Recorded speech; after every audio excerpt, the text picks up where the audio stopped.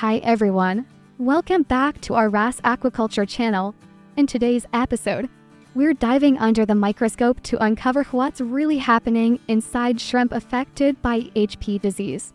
Using the wet mouth procedure, we'll take a close look at the hepatopancreas, the organ where this sneaky parasite, Enterocytozoon hepatopenaei EHP, likes to hide.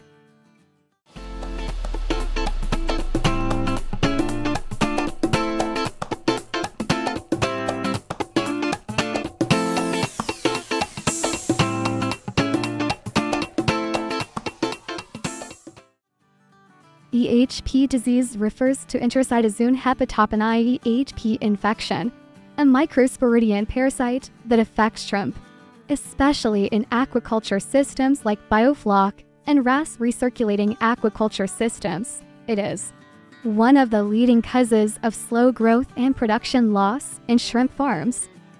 Let's move on to the wet mouth procedure. First, we carefully extract the hepatopancreas from the shrimp. This organ is often called the shrimp liver or digestive gland because it serves similar functions. On to the liver and pancreas in vertebrates.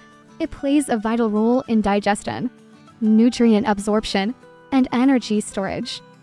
In seafood markets or cooking, you might hear it called shrimp tumuli, especially when it appears as a soft, yellow-orange paste in cooked shrimp, or sometimes even shrimp fat when it's used to add flavor in dishes. But for us in aquaculture, it's a critical organ to monitor, especially when dealing with diseases like EHP. Symptoms of EHP infection. One of the challenges with EHP infection is that it presents no obvious external signs, making early detection difficult. Infected shrimp typically show slow or uneven growth.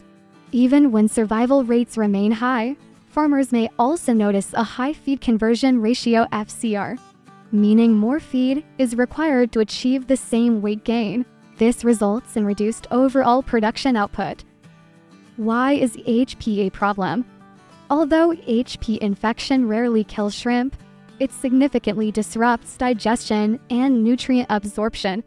This leads to poor weight gain, economic losses, and increased operational costs, making it a major concern in shrimp aquaculture, especially in high-density systems like Biofloc and RAS. While the wet mouth procedure lets us observe the shrimp's hepatopancreas in real time, it's important to understand its limitations.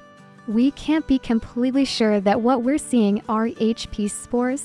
The wet mouth may show suspicious signs, but it does not provide a definitive diagnosis. To confirm the presence of EHP, we need to use histological analysis, which allows us to clearly see the spores within the tissue. For even more accuracy, PCR testing is often used to detect EHP at the DNA level. Lastly, if you enjoyed the video, don't forget to subscribe to our YouTube channel and give us a thumbs up. That's all for today's video. We hope it helps you better care for your crabs and shrimps. Bye!